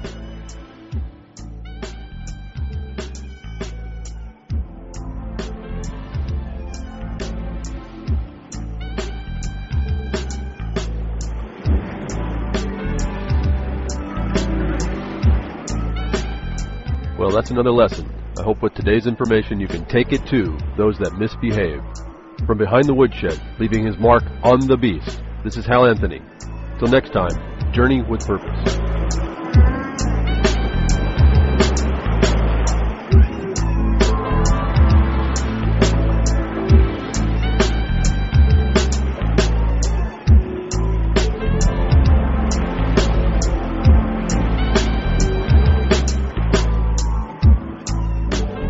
That's what opening up a can of whoop-ass feels like. Son, you just opened a whole case of whoop-ass.